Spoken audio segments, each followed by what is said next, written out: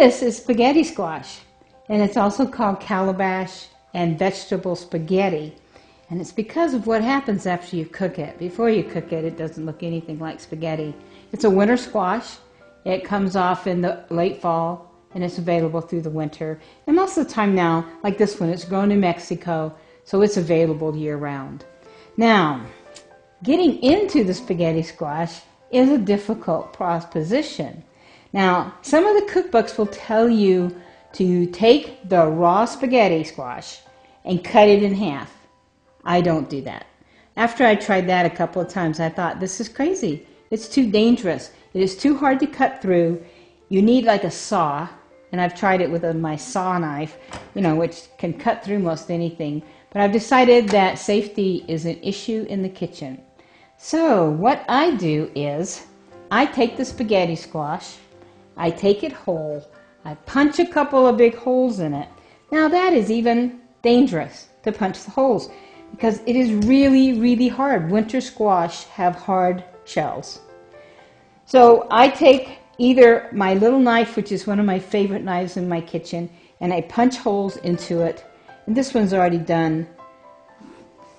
And on this one, it is a lot of pressure to get to the middle.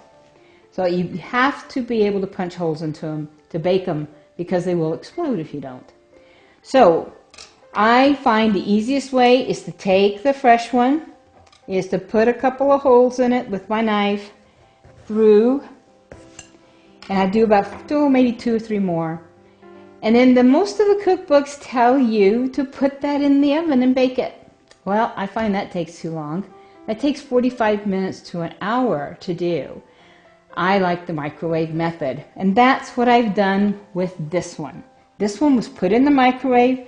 Yeah, I had about 5 or 6 holes in the top part so the steam could come out. I put it in. It took me about 25 minutes. I do them at 5 minutes a time, and then I check it and I turn the pan. And so it takes about 4 times I have to open the door and turn it. I figure that's a lot safer than putting it in the oven. It also saves a lot of energy that way.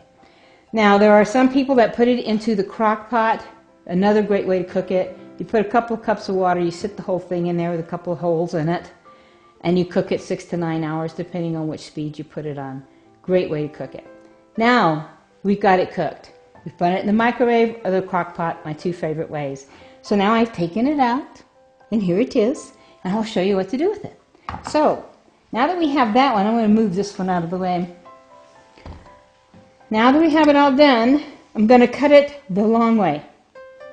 And there's a couple of reasons why I want to do that. And let's find out how done I have it. And I go around this end, the blossom end, not the stem end. And then I pry this open. And oh man, it looks really good. I did a very nice job.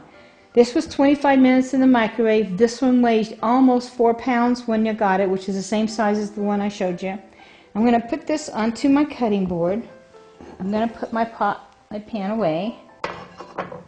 Now, you can see the seeds. The seeds are edible, and you actually can keep those for the seeds. And so you want to get the seeds out, and they're the little hairy things here on top.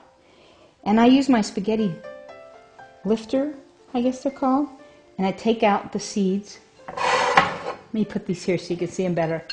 This is the seeds that are in there, and you take out that part that has the seeds on it, and you can see those. And it's usually orangier looking than the meat of the spaghetti squash. And there's quite a few seeds in here. Now, if you wanted to keep the seeds, they are cooked already because they were inside while that was being cooked. All you need to do then is try to get the little seeds off, and they're pretty yummy. They're a lot like pumpkin seeds. They're not quite as big as you can see, although maybe pretty close. But these are very edible. So now I've got the seeds out, because you can see now I pretty much have all yellow. There's no orange strings in there anymore, which were wrapped around the seeds, and they come out a different color. So now I have my seeds out. Now I'm going to take out my spaghetti.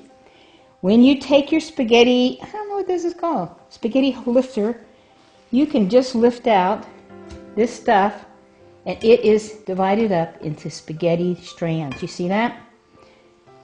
And it's all the way down to the shell, that way. So you can just take those out. Now, the reason why I cut mine long ways is because I could then mix stuff like meat. Some meats, ground turkey is really good with the spaghetti squash. And I could use these as my shells. I could put my meat mixture in here that's mixed with the spaghetti squash and use this as a shell to stick it back in the oven. Because as you can see, especially near the bottom, I am down to the shell. All the meat inside is edible. This is one of the most probably cost-effective squashes you can get, the winter squashes.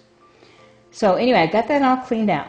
So now I have a couple of options what to do with this. I could mix this with meat, make it a stuffing, put it back in, heat it up, and then use cooked meat so you don't have to worry about it being cooked. And then you stick that in. And then the other thing you can do is you can pretend like this is spaghetti. And then you have a vegetable instead of a starch, and that's really important for some people, diets. And then you have the choice of, well, what kind of spaghetti sauce am I going to put on my spaghetti? And one of the easiest for me is that you put some butter, melt the butter in there, and then sprinkle the topping with cheese. And you can put this back in the pot and heat it up. Or you can sprinkle some cheese on, put it underneath the broiler. Or even better, you can have pesto sauce and put on it. And that is delicious on this. Or even, you might even be able to fool the family. Put it on with spaghetti sauce on your spaghetti and just serve it all mixed together. Delicious. It's made for putting sauce on. And then the other thing you can do is make it with the cheese and then the roasted red peppers. Great. Any way you serve your spaghetti, you can use spaghetti squash for that dish.